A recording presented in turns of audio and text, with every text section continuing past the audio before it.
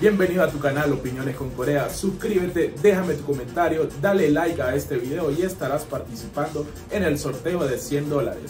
La disputa por el puesto de director técnico de la selección de Honduras está bastante compleja. Varios técnicos reconocidos están siendo considerados, tanto internacionales como locales. Uno de ellos es el entrenador del Victoria, Salomón Nazar, que con un modesto equipo ha logrado posicionarlo entre los mejores del torneo. El técnico tiene la aceptación de la afición hondureña y también de varios legionarios, como ser Andy Nazar, que expresó que le encantaría que Nazar fuera el timonel de la bicolor, pero hasta ahora el favorito es Pedro. Troglio, quien recientemente renunció a su puesto como director técnico en el San Lorenzo de la Primera División de Argentina tras haber quedado eliminado en la Copa. Troglio ha sido recomendado por varios analistas nacionales como internacionales. Estos aseguran que el argentino es el indicado para tomar las riendas de la bicolor, pero este es algo que no le agradó para nada al hijo de Salomón Nazar, quien ha explotado en redes sociales en defensa de su padre. Para Eduardo Nazar, Troglio viene de hacer el ridículo con San Lorenzo, así lo expresó en su cuenta de Twitter, en respuesta a una crítica que un usuario hizo al profesor Nazar. Lo hizo bien con un equipo gigante de Honduras, con el plantel y los recursos que nadie más tiene. Sería el colmo que se considerara, comenzó diciendo Nazar. A lo que el usuario le respondió: Rueda y Suárez nos llevó al mundial.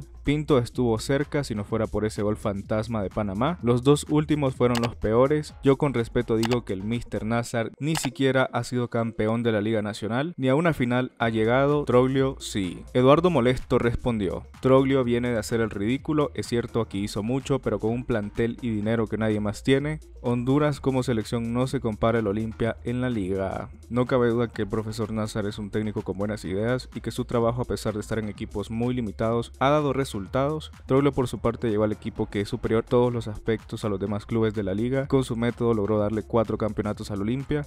Ambos son favoritos, pero el palmarés del argentino pesa mucho más. Pero ustedes, amigos, ¿qué técnico les gustaría que tomara las riendas de la bicolor? Comenten y recuerden suscribirse a mi canal, denle like al video y activen la campanita para que siempre estén informados de lo que acontece en el fútbol de la región.